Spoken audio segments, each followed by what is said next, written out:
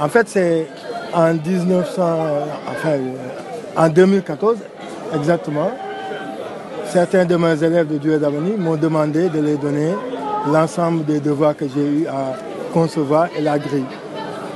Bon, en faisant les photocopies, je me suis rendu compte que ça faisait plus de 200 pages, sujets corrigés. Et j'ai produit le premier livre avec des sujets corrigés. Et à un moment, je me suis dit, mais tiens, comme il y a plus de 200 pages, mieux vaut transformer ça en annale. Donc j'ai décidé de mettre ça sous forme d'annale. C'est comme ça que la synapse est née, avec mon prépa scientifique que j'ai nommé la synapse. Donc, et c'est parti.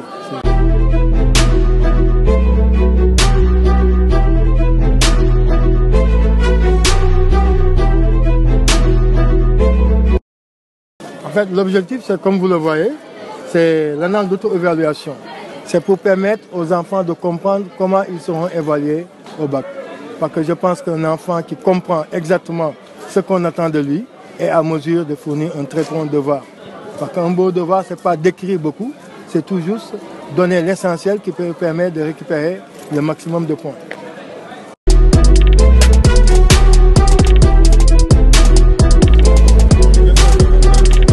Bon, les avantages, c'est faciliter la compréhension aux élèves, les montrer comment ils seront évalués, comme je l'ai dit tantôt, mais aussi les permettre d'avoir de très bonnes notes afin de réussir leur bac.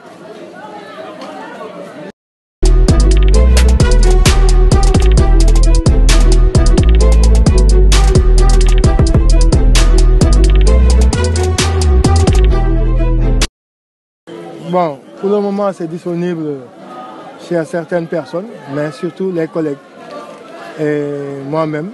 Et le livre est à 10 000 francs. C'est vrai que c'est vendu quelque part à la gare routière à 15 000, mais ça, ce sont les occasions des années antécédentes qui sont en train de vendre. Cette année, j'ai eu à refaire le livre et augmenter le nombre d'exercices corrigés.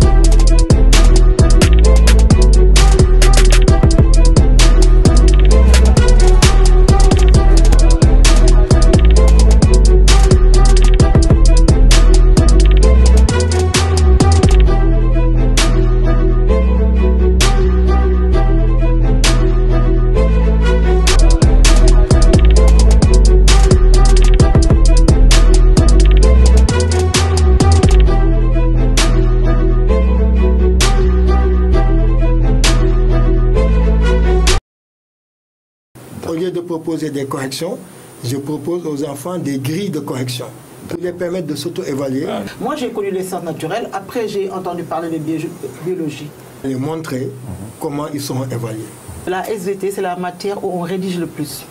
Il y a des rédactions très complexes, des rédactions structurées, des rédactions qui souffrent quelquefois même le schéma avec les connecteurs. J'espère qu'il va s'étendre dans toute la région ou même en Afrique de l'Ouest.